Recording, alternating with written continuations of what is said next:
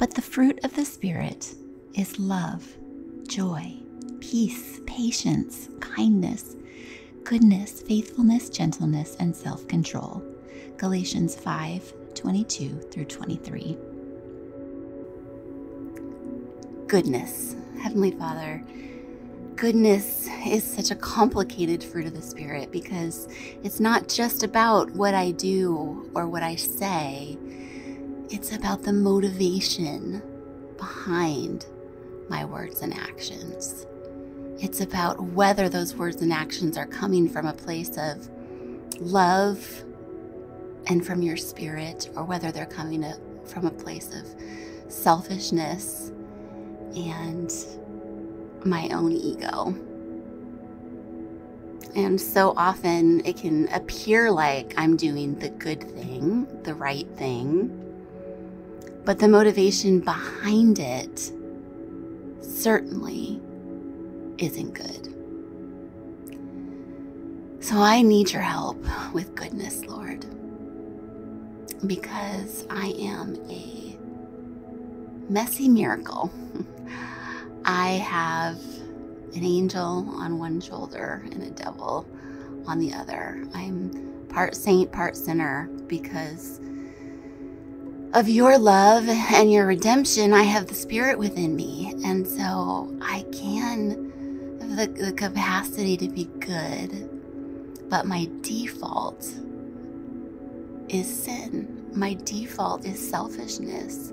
My default is to think about my words and actions in terms of how they benefit me and not how they benefit others.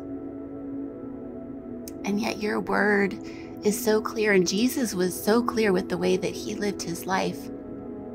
He gave up his life, not just on the cross, but even before. He acted without self-interest. And that's so hard for me to understand, because for so much of my life, it's been about survival, right? It's been about just trying to get through this messy world that we live in. But you flip everything on its head and you say, no, it's not about you getting through the world. It's about helping others. You ask us to give up our lives for others, just like Jesus did. That is good. And that is also so hard. The only way that I can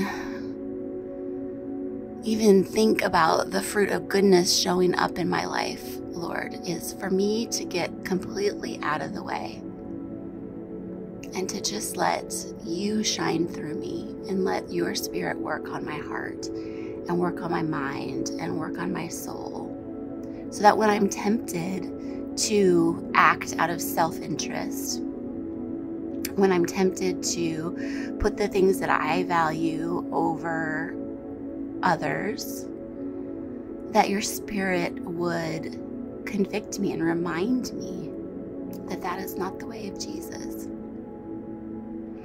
That the way of Jesus is to forgive the people who hurt me. That the way of Jesus is to love the people who don't love me. That the way of Jesus is to give what I have to others instead of keeping it for myself. That is goodness. And it has to start from within, from the motivations of my heart, and the meditations of my mind. And so I ask, Lord, today for your Spirit to transform me. Transform me from the inside out. That the darkness that is in me would be replaced with your light. That the selfishness within me would be replaced with the goodness and the trueness of your Spirit. So that my life would be colored by the flower of goodness, that the tree of my life would show the fruit of your love for me in the way that I love others.